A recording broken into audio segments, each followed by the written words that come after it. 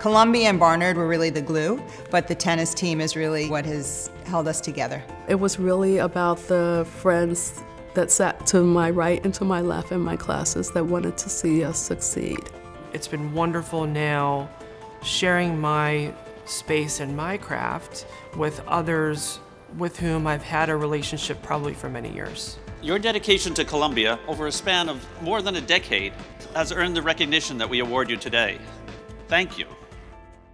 I am the first in my family to even have a high school diploma. Dr. Brenda Aiken from Barnard College and Physicians and Surgeons.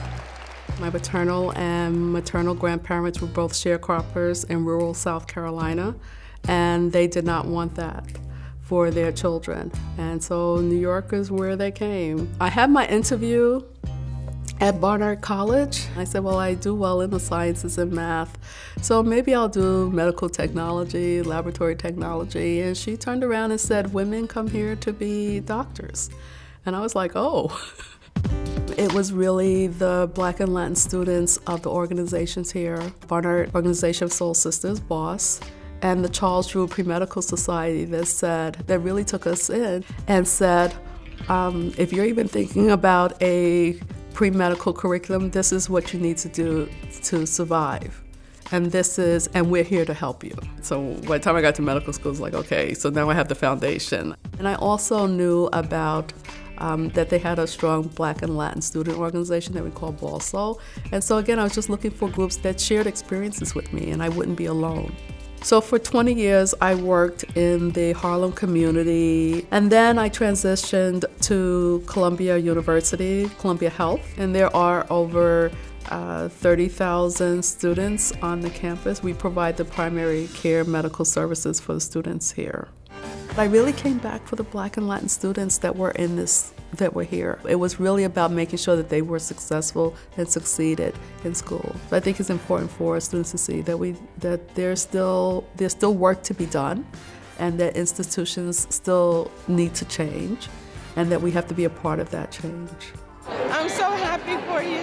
It makes me want to cry. When my son came to the business school, I was just, wow. Proud parent. Who would have ever thought that, my son would be here? And they may seem young today, but when the medical students start their internships, we'll be relying on them.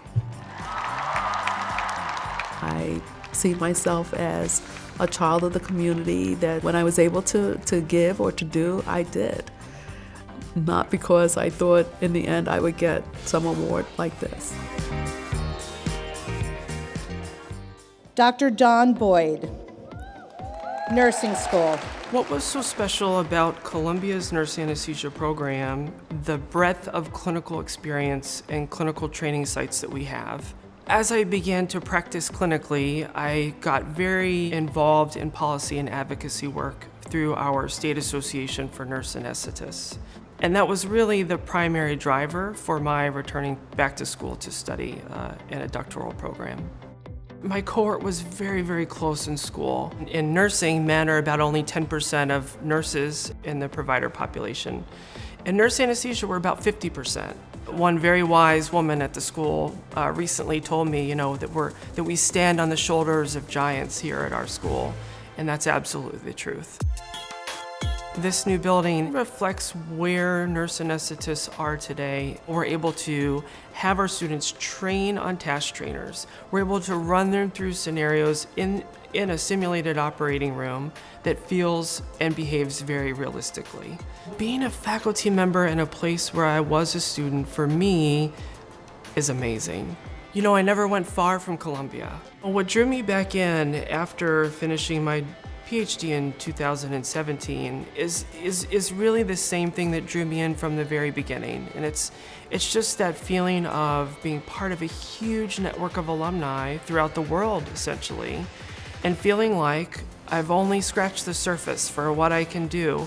They represent two branches of a shared legacy that I was very happy to be instrumental in bringing the two groups together. These relationships are special because you share a common thread.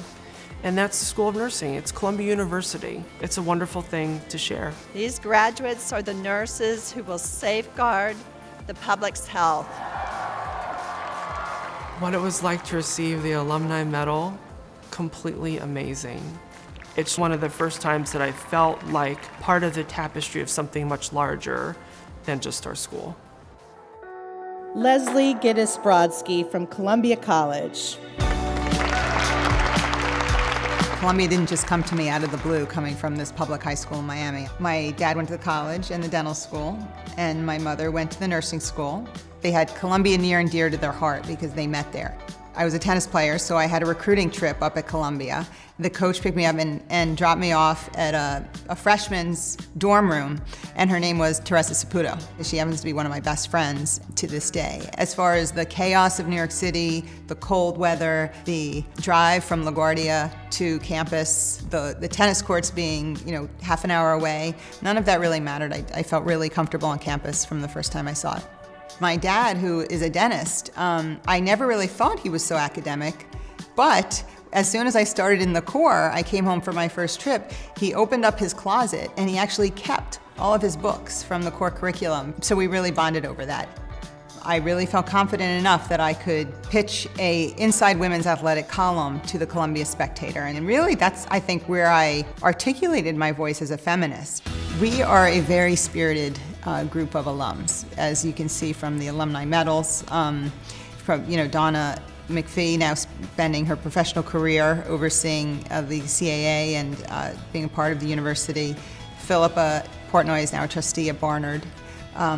I've been on the Board of Visitors for the past 2 years. Teresa Saputo's on the Board of Visitors. I'm in touch now with dozens of women that have graduated from Columbia. They were my mentees. And I think that has really been the most satisfying thing of all the alumni engagement, is that I really get to know the students. One of my major involvements with Columbia is with the Columbia Startup Lab, and to mentor the different entrepreneurs in digital marketing, business planning, fundraising.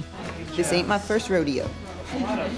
We are 3 generations of Columbia because my son is starting here as a freshman. I want him to have his own experience and to explore and make his Columbia journey his journey. They will fully engage with finding solutions to the challenges of contemporary civilization. It was probably in the top 10 greatest days of my life. To just have tens of thousands of people from every different background imaginable. I thought there's so much opportunity out there.